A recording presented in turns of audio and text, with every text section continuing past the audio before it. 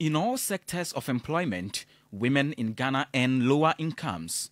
Despite efforts made in economic growth and poverty reduction, the gender wage gap shows the distribution of these benefits remains unequal. This situation, as captured by the Ghana Statistical Service, raises concerns about the treatment of women in the workforce and households. Government's attention to a situation like this was drawn in the report of the Professor Baby Committee report in June 2020, and no action had been taken on the Baby report to address disparities in public sector salary. Then it's not only worrying, but it's very disturbing. Beyond the equity concerns lies the crucial need to formulate policies to bridge the gap and deal with systemic barriers.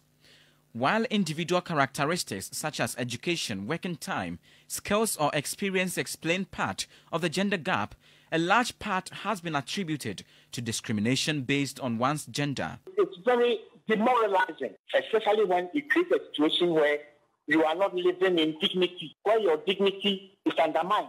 That's a very disturbing development. And in some places, you see, where workers are given, for example, let's say 20% salary increase. Those in management also take 20% salary increase, when they shouldn't. Several professionals, for instance, complain about poor remuneration and compensation. There was a day I did an estimate for a man, and he was like, I thought you are a lady, so yours will be lesser than men. And I was like, please, what's your reason? Then he was like, basically have a guy who will be giving your upkeeps. So why do you have to charge like the men? The United Nations estimates that globally, women are paid less than men, with a gender gap of around 20%. What is clear is that while equal pay for men and women has been widely endorsed, applying it in practice has been difficult. As far as addressing disparities in public sector salaries, nothing has been done. What has been done is only for the president and members of parliament, and some have even taken more than they deserve. I will urge members of boards of directors to shine their eyes and look at how salaries are administered in especially public sector institutions.